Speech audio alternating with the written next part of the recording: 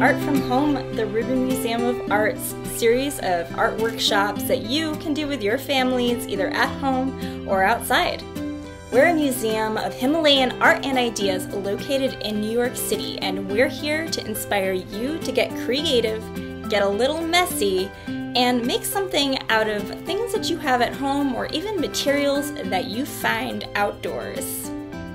Family programs like this one are made possible through the generosity of Agnes Gund, New York Life Insurance Company, the Prospect Hill Foundation, Tiger Barron Foundation, Con Edison, and public funds from the New York City Department of Cultural Affairs in partnership with the City Council. General operating support of the Rubin Museum of Art is provided by the New York State Council on the Arts with the support of Governor Cuomo and the New York State Legislature, as well as by generous donations from the museum's Board of Trustees, individual donors, and members. Now, let's meet our teaching artist. Hey everyone, my name is Netanel and I'm a teaching artist at the Rubin Museum of Art in New York City, and I'm really excited to be a part of this month's Family Sunday. Today I'm in Israel and I am currently above the Sea of Galilee in a village where I am doing a documentary. And in this village I needed to find a way to live that was more economical but also was not harming the earth. So I took two friends and we built a hut, and we built it using only recycled materials either from the trash or found around the Sea of Galilee or from nature. So we use materials like clay, pine needles, dirt, mud, sand, anything you can think of we put in this house, and even using rocks. So that's where I am today. So I've been learning how to connect to nature again and really learning to become a part of, the earth again. I feel like New York City, sometimes we're in this beautiful city, but we even forget that we can go out to a park. So I would just want to remind people that you can always go outside, you can always find materials anywhere you go, anywhere you are, and being here has totally taught me that. With that being said, let's get right into what this Family Sunday is all about. In celebration of Pride Month, June's Family Sunday will highlight the deity Avalokiteshvara, as seen in the exhibition Masterworks, a journey through Himalayan art. Throughout the Himalayan region, the bodhisattva Avalokiteshvara has been represented as both male and female, and it is throughout this transcendence of dualities and the ability to take any form is in order to help others out of his or her infinite compassion manifests in whatever form is best suited for the situation. Physically, Avalokiteshvara is often depicted with simplicity, graceful, androgynous proportions, and adorned with ornate crowns and opulent jewels. These jewels are taught to be a symbol of compassion and benevolence and the promise of achieving worldly goals and material success and good health, as well as larger aspirations such as complete liberation and enlightenment. And with that being said, I'd like to ask you how you are going to bring compassion and empathy this month into your lives.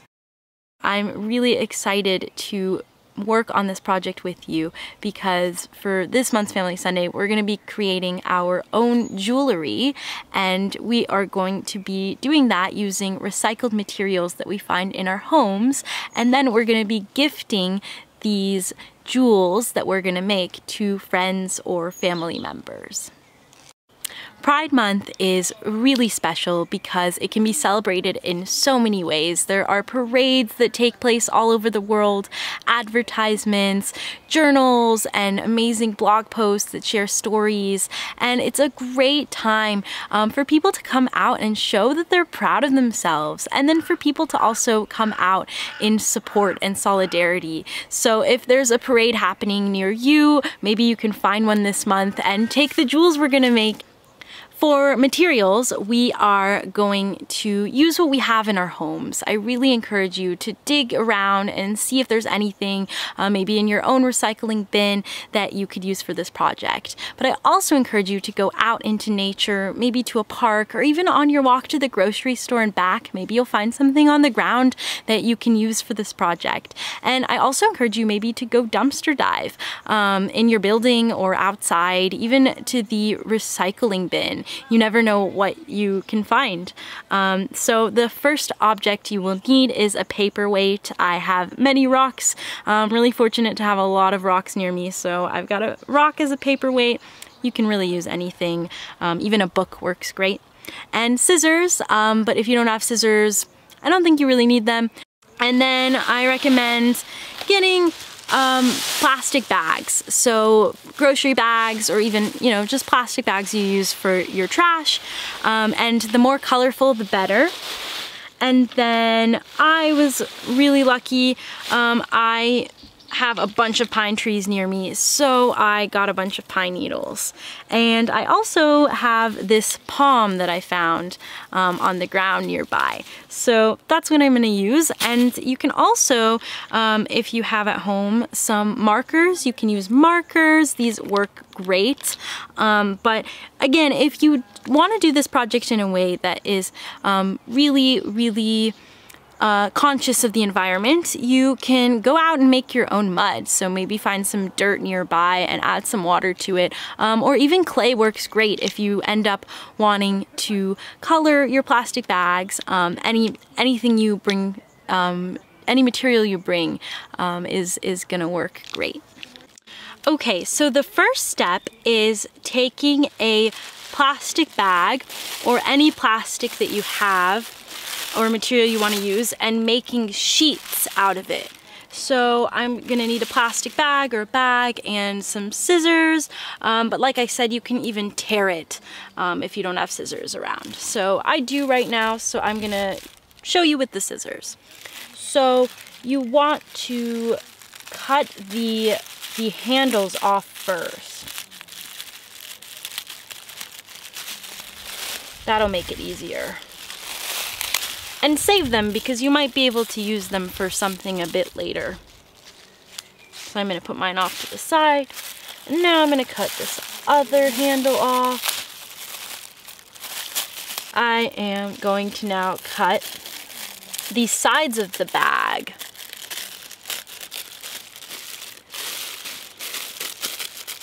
So you're going to cut through the first side and then the second side.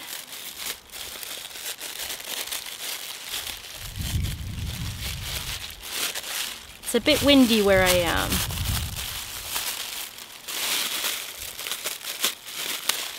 So now that you've cut through both sides, you might need to rip a little bit more so they're perfectly cut. And then you're gonna cut down the center at the bottom of the bag where the sides meet.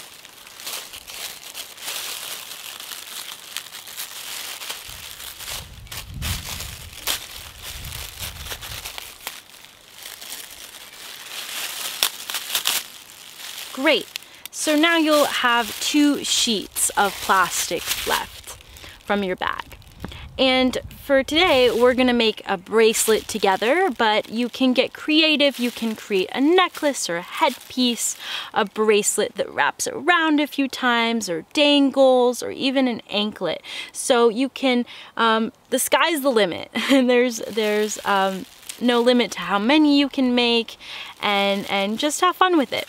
So what I'm gonna do is put one of these bags aside, and I'm gonna stick with one. So we are going to first start off by making 3 strips of plastic that are 2 inches in width, and the length I think go as long as the bag is, because we can always cut later, but if you use the short way, it might end up being too small. So what I'm going to start off by doing is just cutting the strips using my scissors.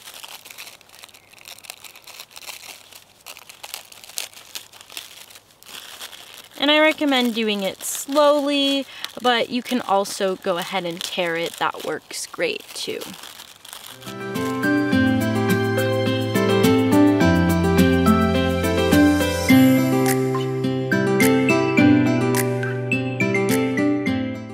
So at this point, you should have 3 strips of plastic that you can lay side by side, and at this point you can either color them in with marker, or if you have different colored bags you don't need to at all, or you can go an alternative route and maybe make your own clay or mud mixture and try to paint them, or even if you have paint at home, that would work great too. So I think I'm gonna go ahead and color them in, maybe 2 of them, and then we will put them together.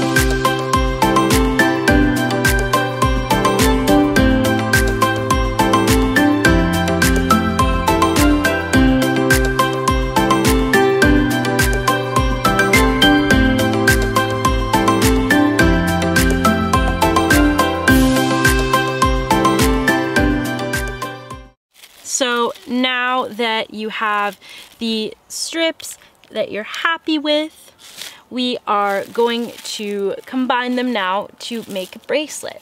So the first thing you want to do is take one of them and we're gonna twist them together. So if you have tape at home, this works great. I don't have any tape, so I'm just gonna tie them. But that's what I did to make the bracelet I've been wearing throughout this whole video, and it's been holding up pretty well. So don't be worried if you don't have any tape at home. What I recommend doing is kind of taking the top of your strip and folding it just ever so slightly inward and then twisting it. Okay, so twisting it pretty tight.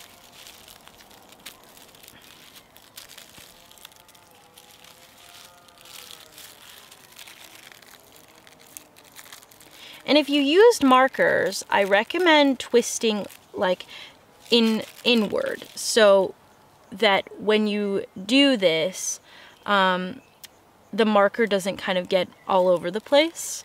So now what you want to do is, now that you've kind of tied it and twisted it at the top, we're just going to twist it a little bit more, and then we're going to just make a really simple knot.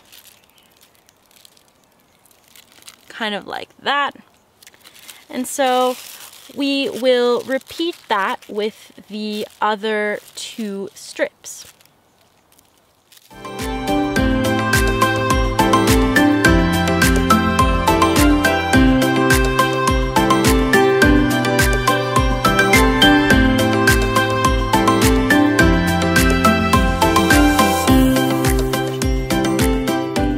So now that you have all of the knots at the top of your strips, you're gonna want to take a paperweight and you're gonna want to group the 3 knots together and then put them under the paperweight.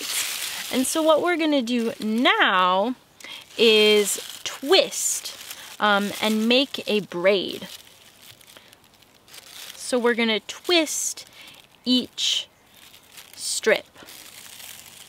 And how we're gonna do that is just kind of taking it at the end and just starting to twist it with our fingers.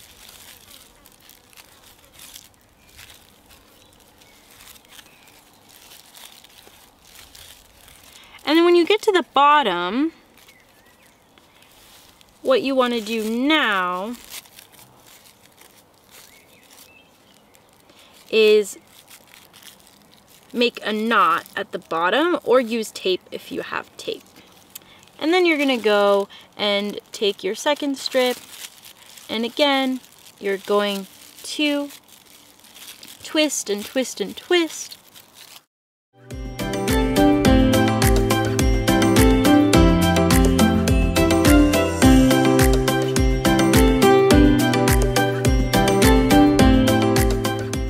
You can either do it before or after, is taking all of your strips and making a knot at the top, so you bring them together.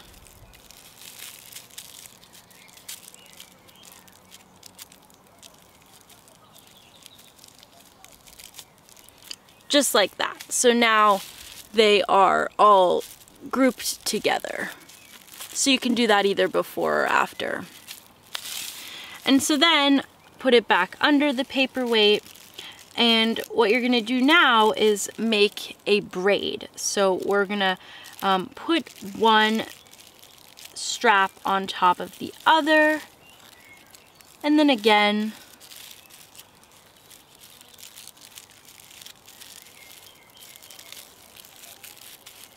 And this might take a few tries, but that's okay.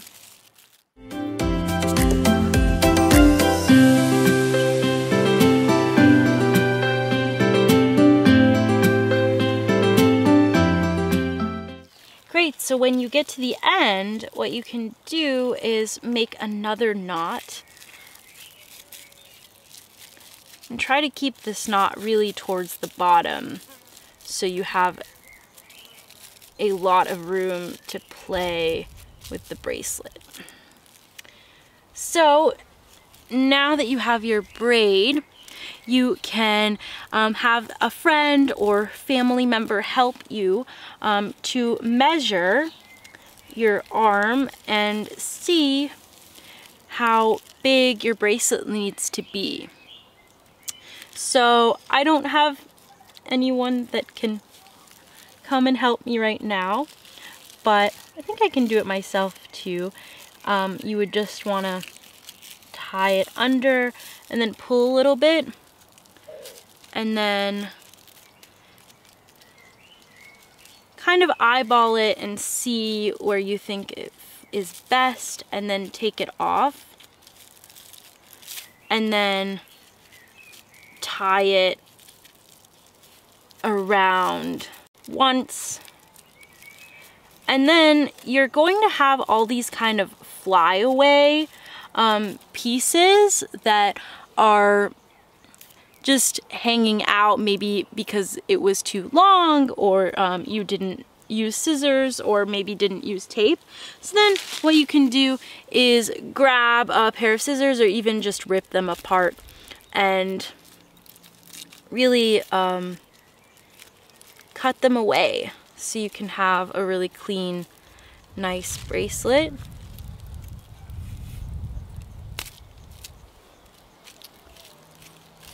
And make sure that if you're doing this outside, that you collect all of your scraps so they don't kind of fly away. But yeah, now I made a bracelet, and also because it's plastic, it kind of stretches. So if you are making this at home alone, you can always play around and maybe even retighten it if you don't like how it sits. But for now, I'm really happy with it. So if you have pine needles or other materials around that you want to use in your bracelets or necklaces, what you can do is take them and stuff them through, or even use them while you're braiding as another strip. But I think it's also fun to kind of just string them through your bracelet and play around.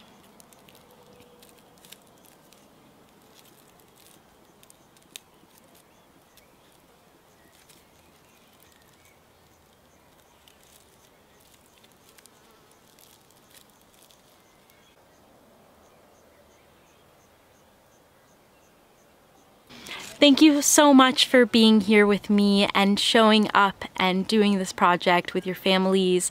I want to wish you a wonderful Pride Month, and I hope you stay safe and healthy and have a wonderful summer, and I'll hope to see you in the museum next time.